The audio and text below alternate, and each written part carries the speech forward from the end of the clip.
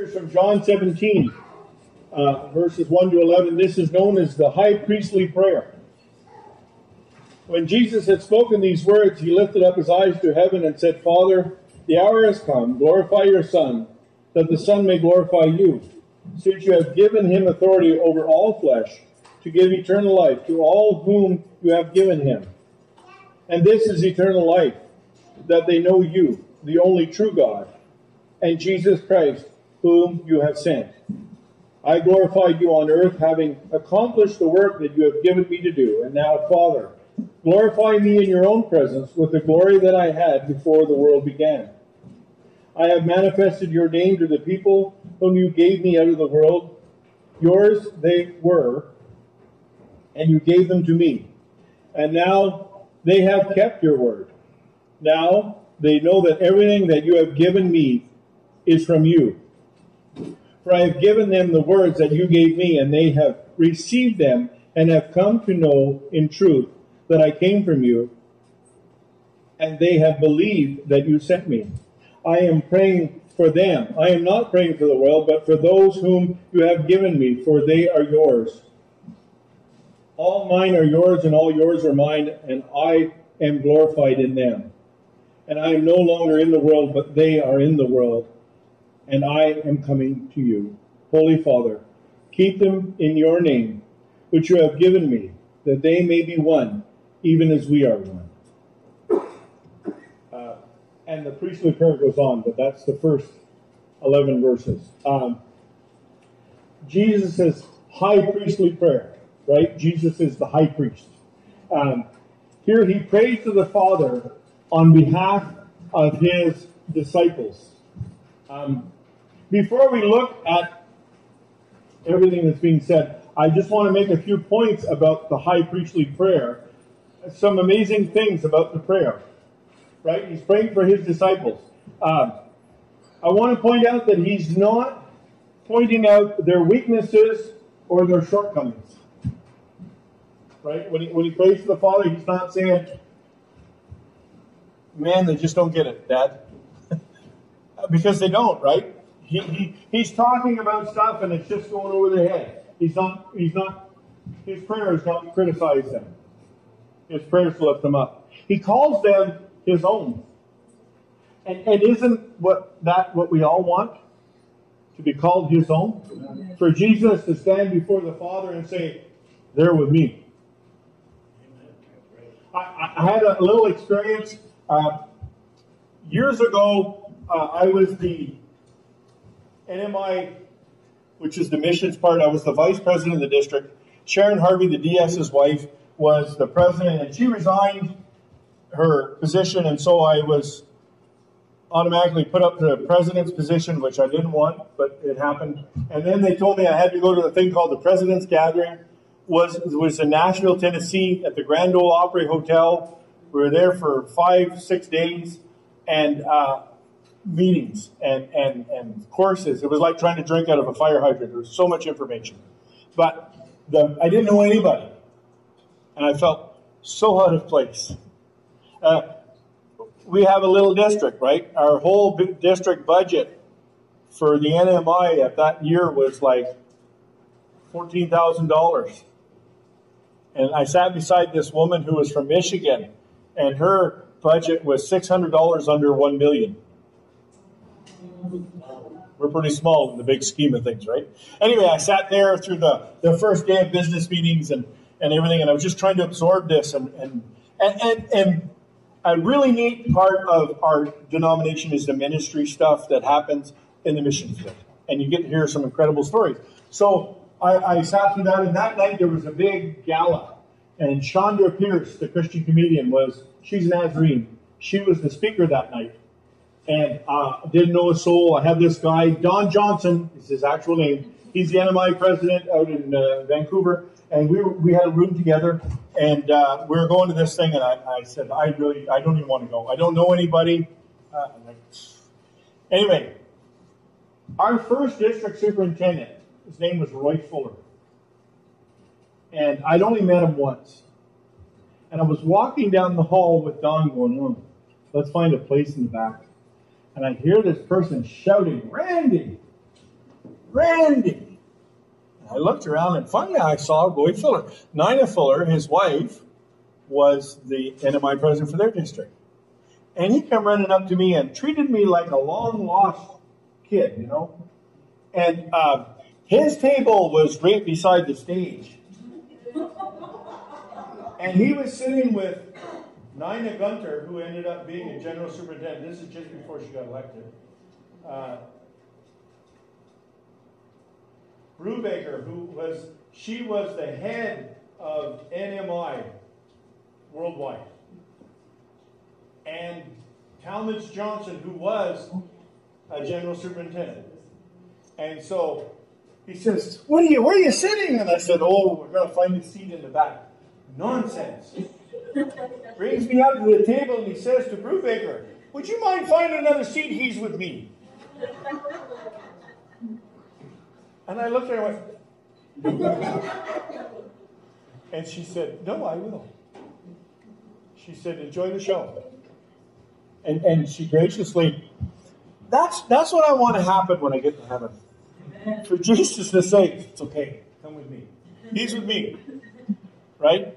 So that's what he's saying in his prayer. He calls them his own. He speaks about how they are part of God's purpose in association with himself. It's like, these are my guys. These are the guys that are doing what I've asked them to do. He never asks for worldly blessings in his prayer for them. He doesn't say, God, make them rich. Doesn't say, always provide for them, make sure they have enough clothing, make sure they have enough food, make sure that he prays. He never asks for honor or fame or influence. He prays that God will protect them from the evil and separate them from the world and bring them safely to heaven. That's his prayer. They're doing what I did, what you sent me to do. They're doing what I'm asking them to do, and they will continue to do it. And so, bring them home. Just bring them home. So in verse 1 it says, when Jesus had spoken these words, he lifted up his eyes to heaven and said, Father, the hour has come. Glorify your Son, that the Son may glorify you. The time had finally come. If you read through the Gospels, you'll see instances where people tried to push Jesus into action. Tried to make him the king. Tried to do things. And he would say, my time has not come. Here he's saying the time has come. The time is here. So, look at how this glorification will come through the cross. What a weird instrument to do this. And he's saying, I'm ready. Can you imagine? I'm ready. I have been a fireman now I'm in my 26th year. Or no, I just completed my 26th year. I'm in my 27th year. And people say, oh, fireman. Someone in the church said, just run into a burning building and started to compare it to Jesus' sacrifice. Like, whoa. Back off a little bit. When I go into a building after someone, I have full expectation of coming back out. Right? He knows he's not coming out of this one alive. And he's saying, I'm ready. I'm ready. The time has come.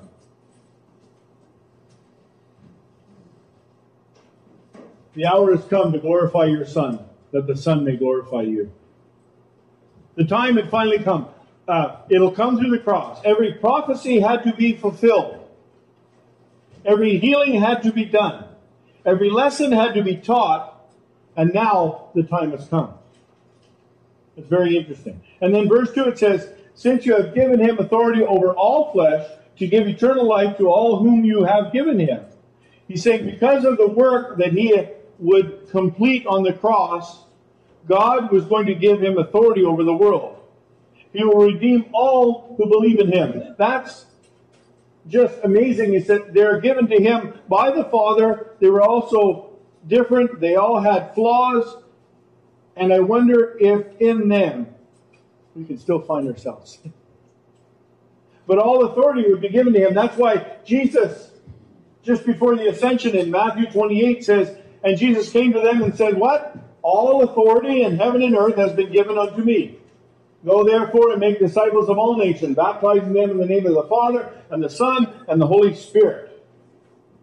And I am with you always to the very end of the age.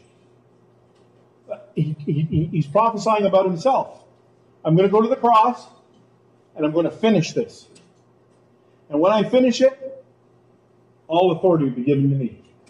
And with that authority, I will bring them home. I will bring them back into that relationship that we had in the garden. Verse 3 says, and this is eternal life, that they know you, the only true God, and Jesus Christ, whom you have sent. What a wonderfully simple description of eternal life. Knowing God.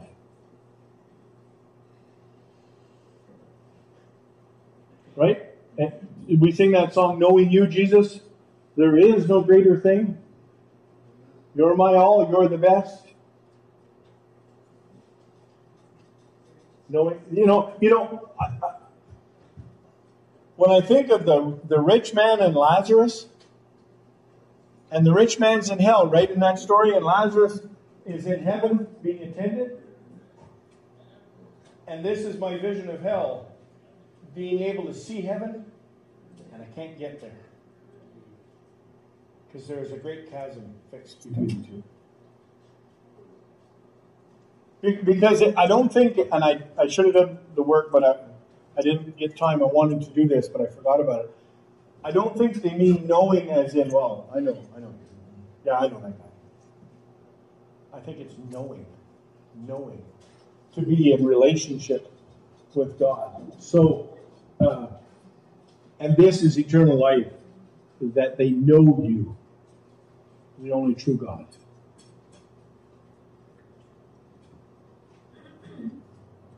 Just like God selected the disciples, God sent Jesus, right? This is all God ordained. It's part of His plan.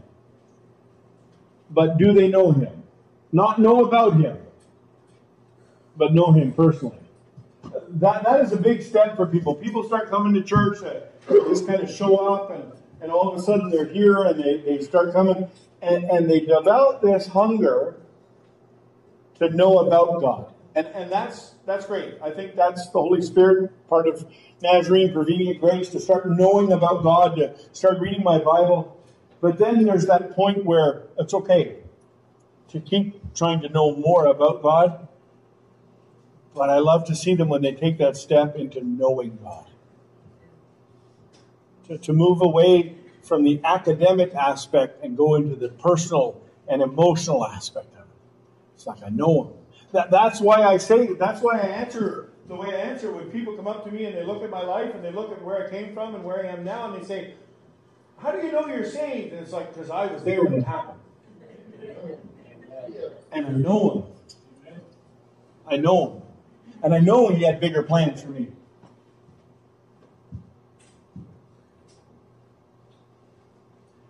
Because through this, to know Him personally, it's because through this personal relationship, we find our salvation.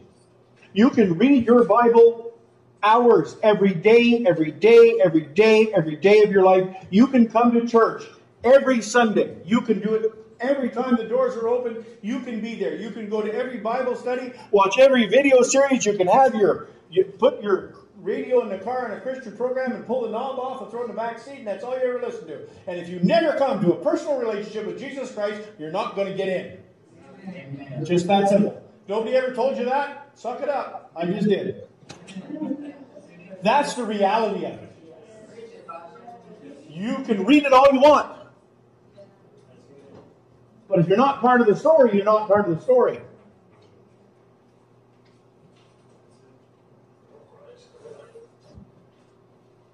Verse 4 says, I glorified you on earth, having accomplished the work that you gave me to do. Jesus is not trapped in some time restriction, but speaks of the future as if it's already happened. The trial, the cross, the resurrection, the victory. To Jesus, it's already happened. The victory brings salvation to mankind. And our praises bring glory to God. He has brought and He has bought salvation for man. Salvation for sinners. And it's only through that, that He can hang on the cross and say, it's finished. Because that's why He came, right? I have come to save the sinners. And Pierre and I had a conversation this morning in my office, talking about grace and repentance. And some people say, well, repentance is works or something. If there's no repentance, there's no need for a Savior. If you think you're sinless, you're sinning in that statement. All have sinned and fall short of the glory of God. And you say that to someone and they look at you kind of strange, but when they realize you're including yourself in that and go, yeah, I have my own issues. And I've had many, many more throughout my life. The victory brings salvation to mankind, and our praise brings glory to God. It is finished. It is finished. Verse 5. And now, Father, glorify me in your presence with the glory that I had with you before the world began. Before the world began, Jesus was in heaven, where He was glorified with and as God. But when He came to earth as a man, His glory was veiled to most people. And we actually sang that, you veiled your glory. John 1, verses 1 to 5, it says, in the beginning was the Word, and the Word was with God, and the Word was God. He was in the beginning with God. All things were made through Him, and without Him was not anything made that was made. In Him was life, and that life was the light of men. The light shines in the darkness, and the darkness has not overcome it. There's the salvation story right there. The world has not overcome it. Jesus is talking about being restored to His former position and standing. Really, He's saying, I'm coming home.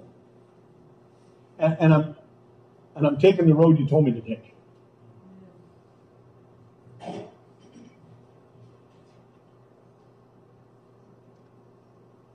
Verse 6, I have manifested your name to the people whom you have given me out of this world. Yours they were, and you gave them to me, and they have kept your word. When He says name here, He means the person. He's saying, I showed them you. I came here and I showed them you. What I did was to show them you. They need to know you. He has revealed God's true nature to them by how He lived. We tend to think, especially in the evangelical churches, that to witness to people, you need to go out and smack them over the head with a Bible. Beat them into submission. Point out everything they're doing wrong in their life. I mean, how many of us have done that?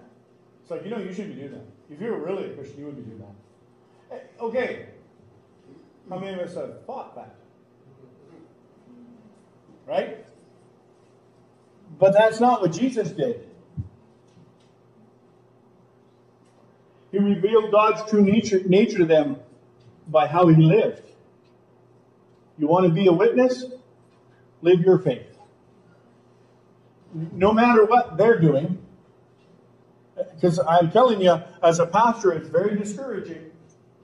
It's very discouraging because when our kids get into trouble, parents don't tend to stand strong in their faith. They fall apart just like the kids.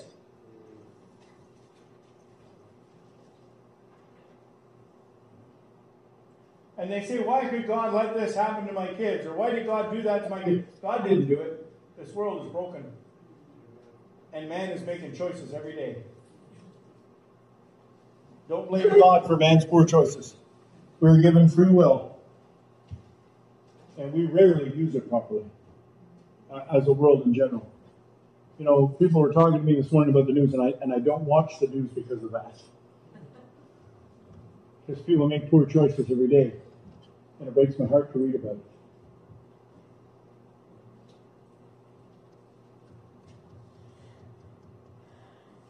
I also find it interesting that he says, out of the world. They were given to him because they belong to God. They belong to God. John 14, verse 15. He says, because he says, yours they were, and you gave them to me, and they have kept your word. John chapter 14, verse 15 says, if you love me, you will keep my commands. They proved their love for him by obeying God's word. And understanding it. And listen, it had to be hard. It had to be tough to swallow some of the things that Jesus was saying to them. Because, I mean, they were all Jewish. They followed the Jewish custom. They had been taught stuff their whole lives. And to finally see that, oh, that's not really... Go to the scripture where Jesus is talking to them and he says, you have heard this, but I'm saying that. You have heard this, but that's what he's doing. You have heard it said, love your friends and pray for your enemies. Hate your enemies, and I say love your enemies. Pray for them. When Jesus says, if you hate someone, you've already murdered them in your heart.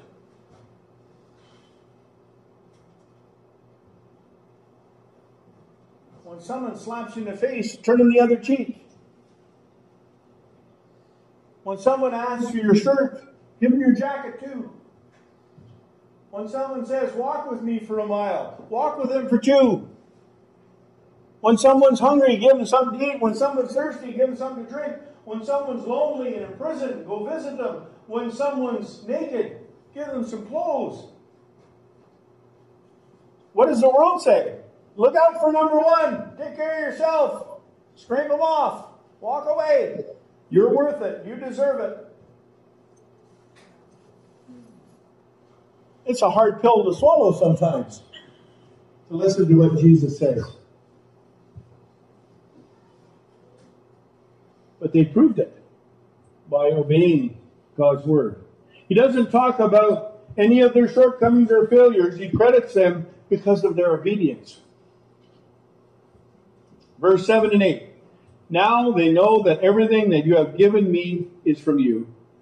For I have given them the words that you gave me. And they have received them and have come to know in truth that I came from you. And they believe that you sent me. You see, they understood that the Father had sent him.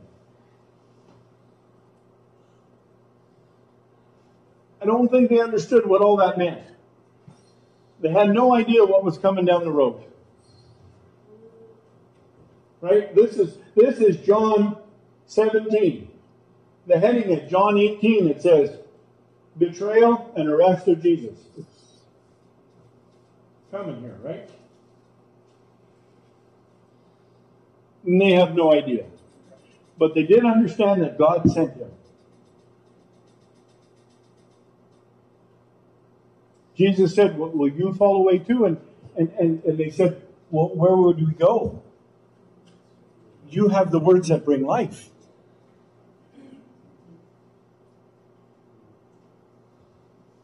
Where would we go?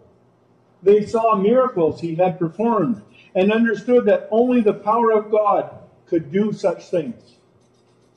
The man that was blind from birth, and Jesus heals him, and they start questioning him. We talked about this in a sermon a month or so ago, and they're like, well, this guy's from Satan, and even the man says, oh, I don't think the devil can do that.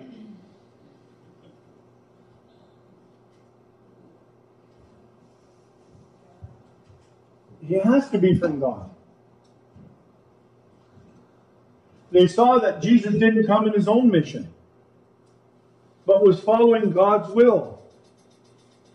And he says that. Jesus says, I can do nothing outside my Father's will. I only speak the words my Father gives me. The actions I do are not my own, but those of him who sent me. He repeats it over and over and over in different ways. When Peter was asked, who do you say I am? Peter pukes out this answer. You are the Son of God. And had no idea what he was saying. He really didn't. Not until the Holy Spirit comes and fills him, because that's the promise, right? When the Helper comes, he's going to drive it home. When the Helper comes, you're going to get it. You're going to see it. You're going to understand it. Just bear with me a little while. Because how could Peter understand it and then deny him 3 times? And Peter really understood Son of God, really understood Messiah, really understood Savior, really understood God in the flesh, really understood part of the 3 persons of the triune God. If he really understood that, he would stand before them and say, yeah, he's the Son of God. Yeah, I'm with him, buddy. And you can take this life, because it doesn't matter. He's got my soul in his hip pocket. But he says it. And I think he wants to understand it. I think he really, really wants to, but he doesn't get it yet. Verse 9, I am praying for them. I am not praying for the world, but for those whom you have given me, for they are yours. Now, this is a specific prayer for his followers, for the 11. And he makes that clear. This doesn't mean that he never prays for the world. On the cross, he prayed that God would forgive them because they do not know what they're doing. In this case, he is representing believers before the throne of God.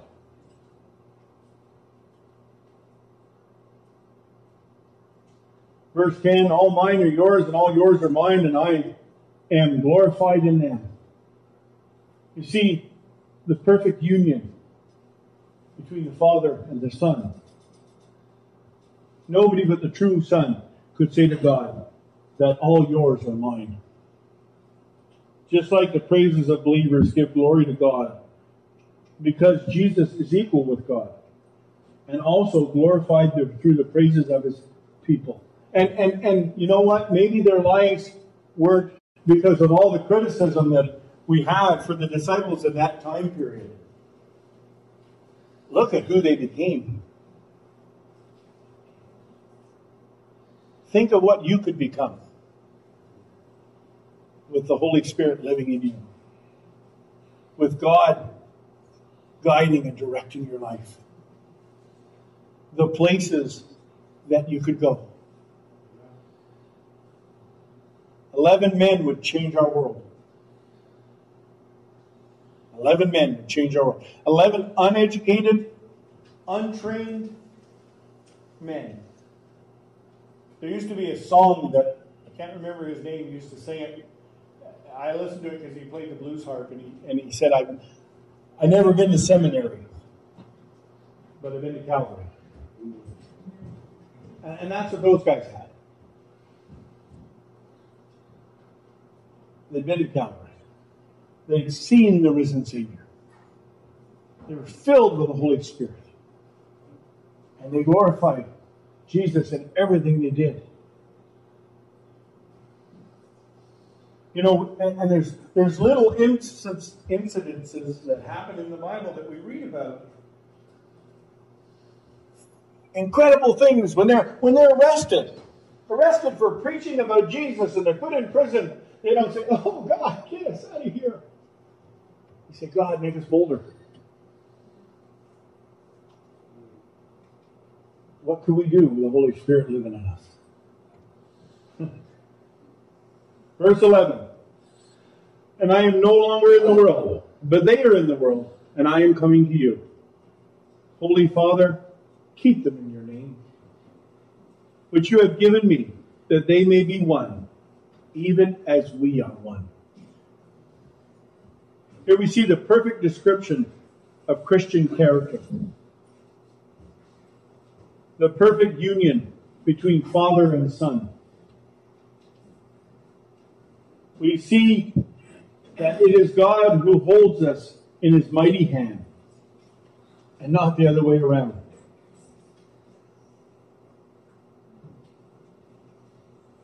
One of John's favorite lines is, God created man in his image, and we've been trying to return the favor and recreate God in our image.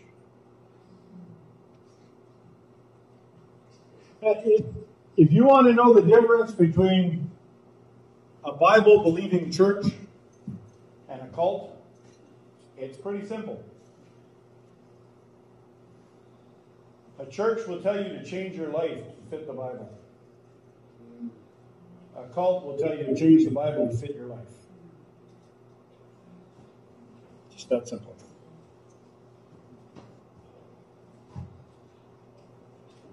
You see, it is God who holds us in his hand. When God the Son leaves, God the Spirit comes and empowers those who are in the world to be able to stand.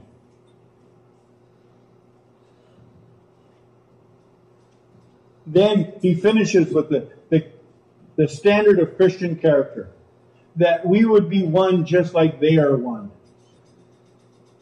And this doesn't mean that we're all a bunch of mindless robots walking around, but because we are in unity with the purpose of God.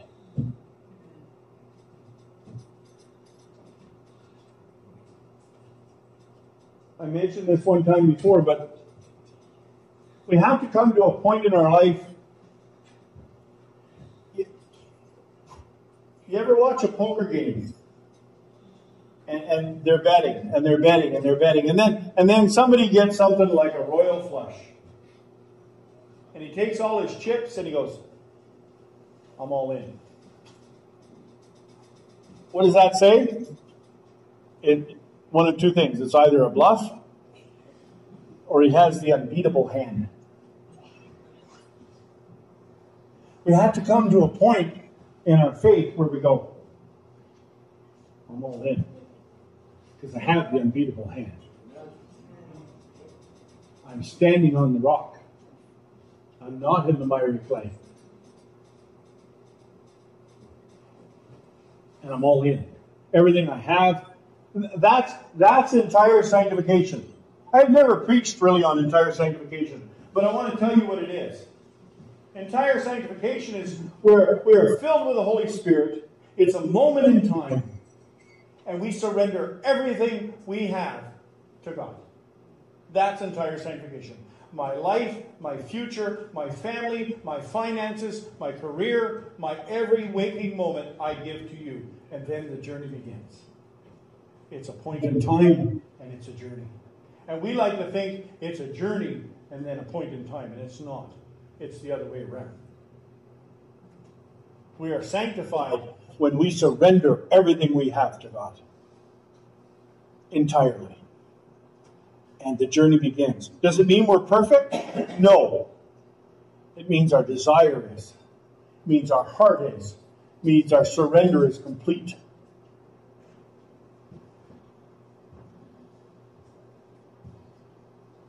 It means we realize that every breath you take is a gift from God.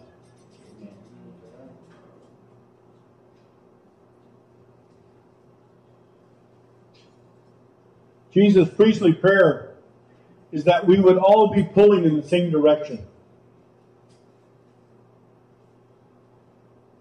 Jesus' priestly prayer is that we would be family. His priestly prayer is that when the world looks at us, it would see something different than what the world is showing them.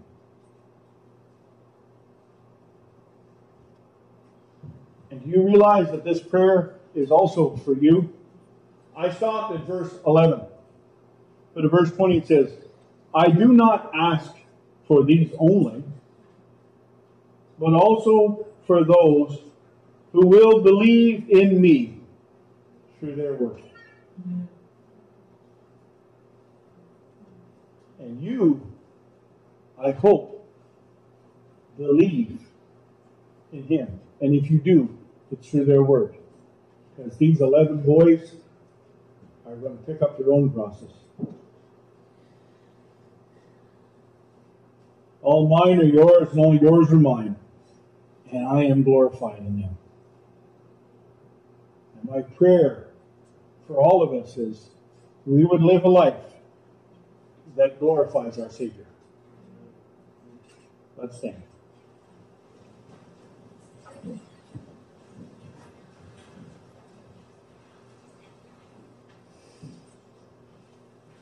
Dear Lord, I give you my all. And it ain't much. But I know with you, all things are possible. Amen. I know that when I surrender my will and allow you to take control of my every action, amazing things happen. Glorify yourself in my life, Lord. Give me the strength and the courage to stand before the world and say, Jesus has my soul in his hip pocket. And I'm good. Bless our families, that they would come to know you. Not about you, but know you. Give us the strength and the wisdom to face every day with you by our side. In Jesus' name, amen. Have a good week.